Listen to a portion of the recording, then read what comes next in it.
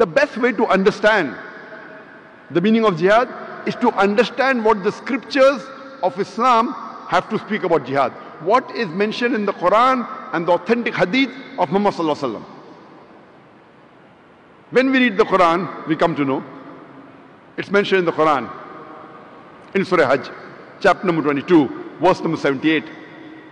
Strive and struggle in Allah's cause as you ought to strive and struggle. Do jihad in Allah's way as you ought to do jihad, with sincerity and discipline. For Allah has chosen for you and has not put any difficulties in your religion. Allah says in the Quran in Surah Tawbah, chapter number 9, verse number 20.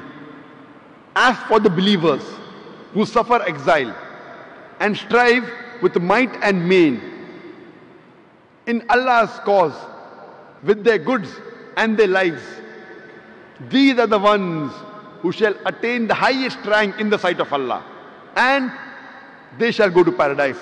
They shall achieve Jannah. They shall achieve salvation. A beloved Prophet Muhammad sallallahu alaihi wasallam said, it's a hadith of Sahih Bukhari, volume number 4, in the book of Jihad, hadith number 46. Abu Hurairah, may Allah be pleased with him, said that Allah's Messenger said that the person who does jihad in Allah's way, and Allah knows best who is doing jihad, who is striving and struggling in Allah's way.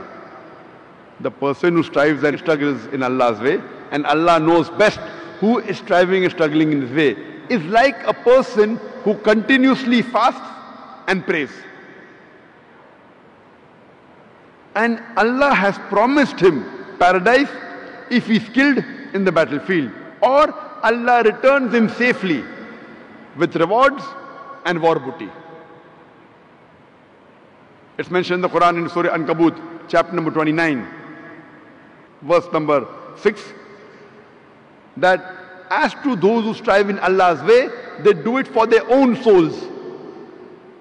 For Allah is free of wants. He is not in need of His creatures.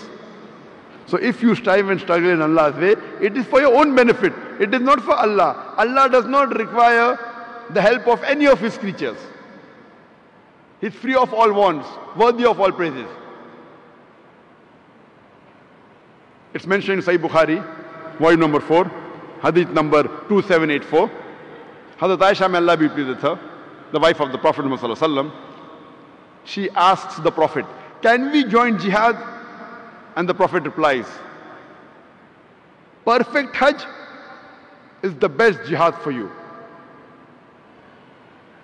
It's mentioned in Sahih Bukhari, hadith number 5972. A man asked the Prophet that can he go for jihad? The Prophet asks him that do you have parents? He says yes. For you, serving your parents is jihad.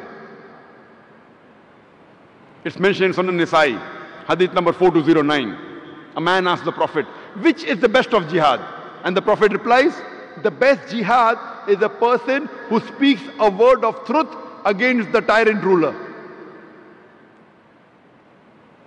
It's mentioned in Sahih Ibn Hibban, hadith number 4682, that the Prophet said, a mujahid is a person who strives and struggles against his own nafs, his own desire for the cause of Allah. And muhajir is a person who migrates from falsehood to the truth. From all these hadiths we come to know that the best jihad keeps on changing depending upon the situation. When the Prophet told the man that do you have parents, the best jihad is to serve your parents, the Prophet knew that his parents required him. It does not mean always serving your parents is the best of jihad. For that particular person, because his parents required him, for him, the best jihad was serving his parents. So depending upon the situation, the best jihad changes.